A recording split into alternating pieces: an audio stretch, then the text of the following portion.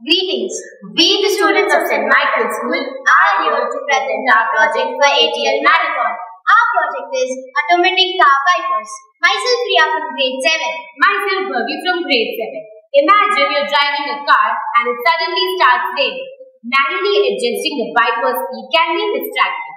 Our project solves this problem by automating wipers and by adjusting their speeds based on the intensity of the rainfall. The materials required are Arduino UNO, jumper wires, normal sensor, raindrop sensor, USB cable, power bank, LCD display, mini breadboard, and servo motors. Here's how it works. At the heart of the system, there is an Arduino board which processes input from a rain sensor.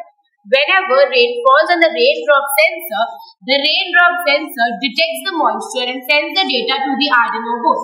Now, depending on the rain's intensity, the Arduino board adjusts the speed of the servo motor.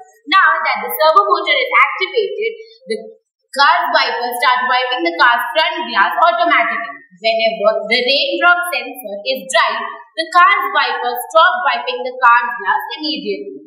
There's also an LCD display present inside the car for the driver to see the intensity of the rainfall. The benefits of the system are, it enhances the driver's safety, it's energy efficient as the wiper only operates as needed, it provides a real-world application of automation.